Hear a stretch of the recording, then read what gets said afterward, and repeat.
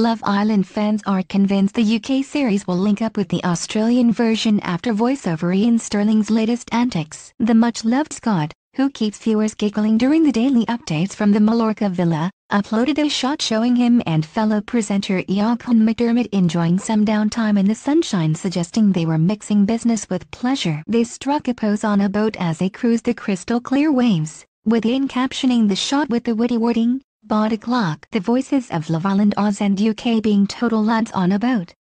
The voices of Love Island Oz and UK being total lads on a boat.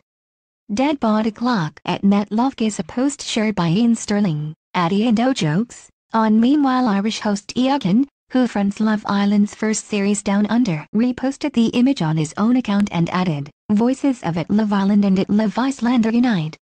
This splintered my Leonardo. The highest voice in the land. Serenade me to sleep with your gravelly growl.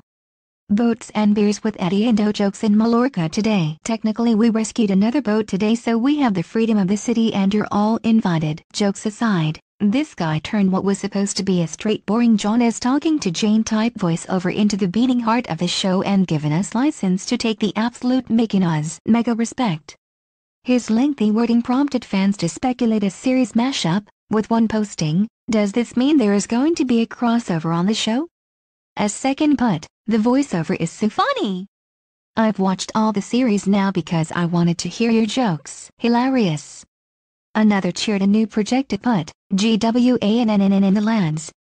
Previously, we reported how Eagle Eye TV addicts noticed how the voice singletons in the UK and Australia shows would be battling it out in the same country. While Love Island UK has been filmed in Majorca for the 3 previous series, producers of the new Australian spin-off have also chosen the sunshine-soaked Spanish resort for their installment, leading some to speculate there could be a crossover. One took to Twitter in surprise to post, "Can't believe Love Island Australia is filmed in Majorca too.